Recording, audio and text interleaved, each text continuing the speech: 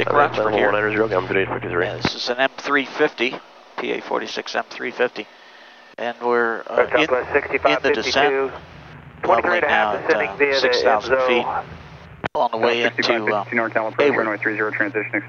California, San Francisco area. We've elected the visual runway 28 left. Very nice view out the window today. The Back Bay area, the hills to the east.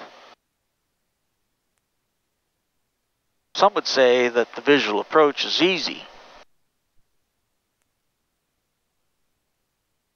And some days it is.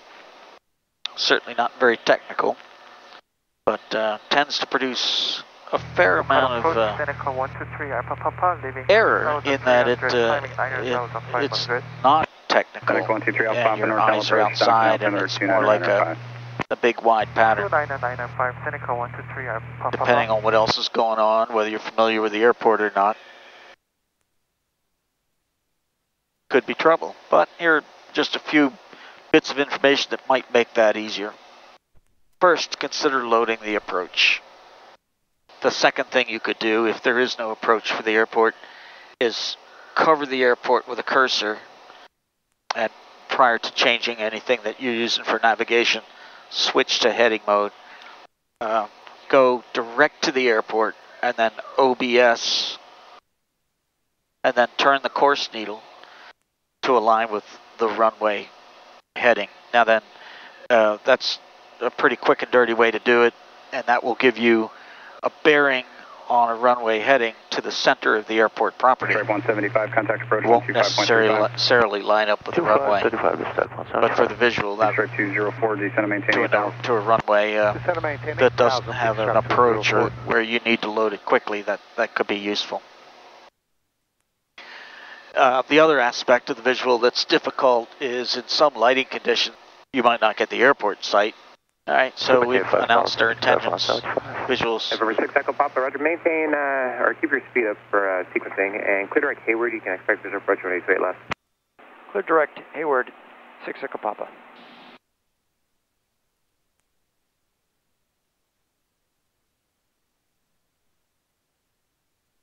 All right. Number 776, traffic. So keep our speed up. 9 at 10 o'clock and 2 miles. That's always good advice. Looks like they're currently northeast.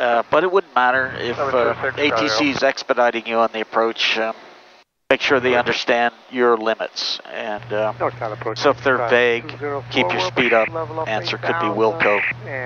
That just means don't slow down dramatically, which we don't intend to do anyway. You can expect visual approach 28 right. But remember, anytime you're talking to ATC, there are two things you should have in mind. One is those things you prefer, those things you'll accept. Everything else should be unable. So we're down to 5, straight to the airport. It's more or less straight in. Echo Papa, Roger, you're clear for the visual approach, runway 28 left. Cleared for the visual, 28 left, 6 Echo Papa. At NorCal, Cessna 197. So we're clear for the visual, 17 miles out, begin to slow down now. That's clear. Yeah, he said keep your speed up, but we're in the yellow arc, so we do need to squeeze off some power. I recommend with the Scimitar prop and this 350 horsepower engine, we should be at 23 inches. 6 Jamie, above 2000, clear for the visual. And we can make it a clean. So you're cleared for the visual, so we can descend and maneuver as necessary to get to the runway. Let's choose the RNAV 28 left. Let's choose vectors, which I almost never do, or load vectors. We'll activate vectors to final, and then begin working our way back toward where we need to be, yeah? Recommend you begin a descent. BS. Flick, flick, yep. And set pattern altitude in there, yeah. So what we're doing now is lining up with the runway. 175, contact Oakland Tower 118.3, get in. And we're going to go down and catch the 204, advise naked film. It's going to be at your 1 and 2 o'clock and 15 miles. We want to stay within gear speed, so I recommend you bring the brakes out. Southwest 6552, 900,000, saying via the... And generally we don't like to use brakes because it uses energy that we've otherwise paid for Reaching 5,000, reduced speed of 180. in a non-profitable way. Consider 20 inches now on manifold pressure.